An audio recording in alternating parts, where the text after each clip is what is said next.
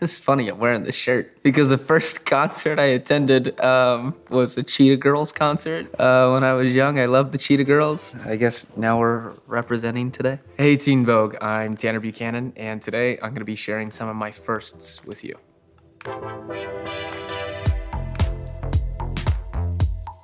The first thing I do every day is make sure I get coffee. Coffee is number one, and it's the first thing I have to do when I get up. Otherwise, I will have a headache for the rest of the day. Just straight black coffee.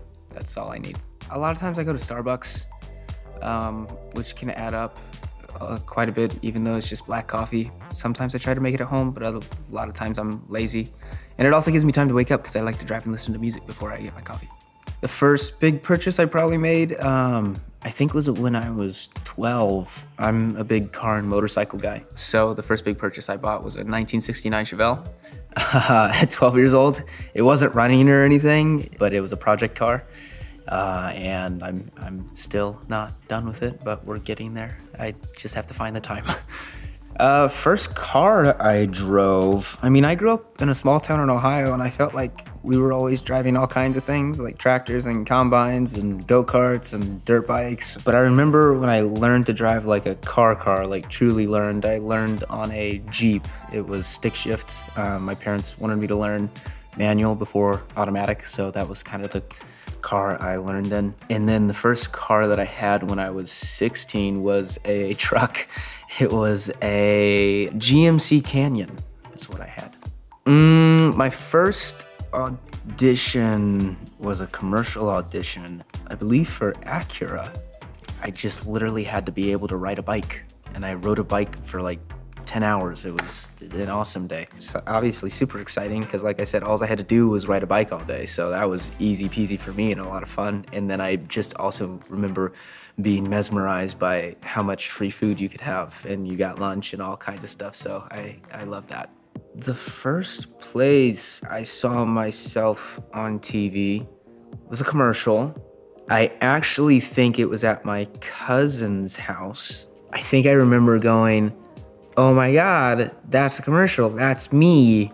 And even though everybody knew I had done it, it went by so fast, and I think they didn't think it looked like me because I had a helmet on.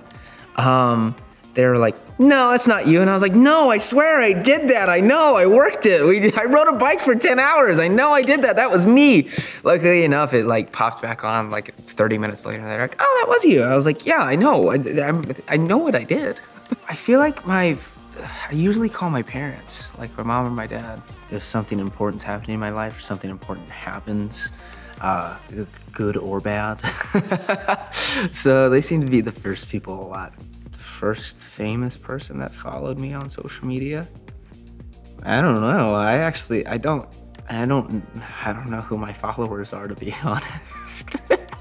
So I don't know. I actually don't know. I don't know many people that follow me. I guess I just don't pay attention to social media as much, or followers, or anything like that. I just kind of like to scroll through it and just post what I like to post. So I don't know. The first time I was truly starstruck was one of the first couple years I was out in California. Someone had tickets to a taping of Wizards of Waverly Place. And I got to go, and I remember sitting in the audience, and I was just so mesmerized by Selena Gomez. I absolutely loved her. And then after, I got to go down on the floor, and I got my picture taken with her. I got my picture taken with everybody else, but she was the one that mattered at the time. And I actually wore a white shirt, and I had everybody sign the shirt. And I still have that shirt framed with the pictures of me beside them to this day. It's at my parents' house, actually. I think it's still hanging up. It was the end of kindergarten, the start of first grade. I've not talked to her in years. It was Lexi Hazelman. Wow, I do remember that. I think I remember on the first day of first grade after kindergarten. I bought her like a little bracelet or something, a present, like put it on her desk. First celebrity crush. Selena Gomez, maybe? That maybe seems like one? Yeah, let's say Selena Gomez. The first time I was recognized like out in public, I was doing a show called Designated Survivor. And it shot up in Toronto. and I didn't have a car.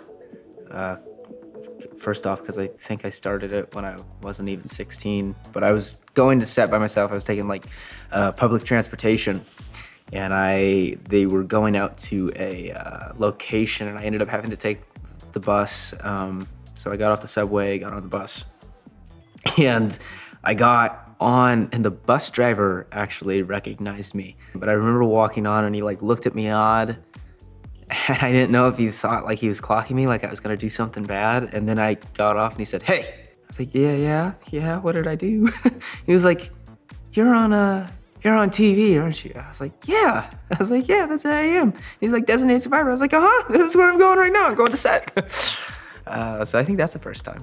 The first time I felt like I was getting the hang of karate on the show was probably season 2. In the first season, it kind of felt like it was just like me and Sholo starting off. But season 2, I feel like we really started to catch on, and I felt like I got a hold of it and knew more what I was doing and how to get into it and everything. I think I've always walk away and I go, well, that I could have done way better. I'm very hard on myself.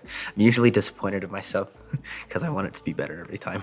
Everyone seemed like a lot of fun, and everyone seemed extremely nice. I actually was very secluded for most of the first season from everybody else, and why I kept it that way, I don't know. I think it was just I was young and, again, didn't have a car the first season, so I just stayed at home and went to set. I worked with, obviously, Ralph a lot, and he was just a great person to be around at all times. He's just the nicest guy in the world, as is everyone else. So we're like a little family, so it's really, really cool.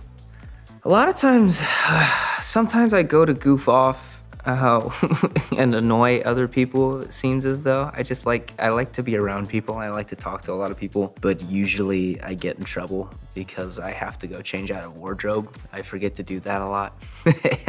So the first thing I do is go and change out of wardrobe so everybody can get off the clock and go home. I hope our wardrobe, Frank, he doesn't watch this. We usually get like socks every time, you know, for the character and stuff. So I don't think I've paid for socks in about 5 or 6 years. A lot of times at the end of the day, I just leave the socks that I have on in the scene and just end up taking them home. And then I have an extra pair of socks that I have, and I just throw them in my pocket. So I have a lot of socks.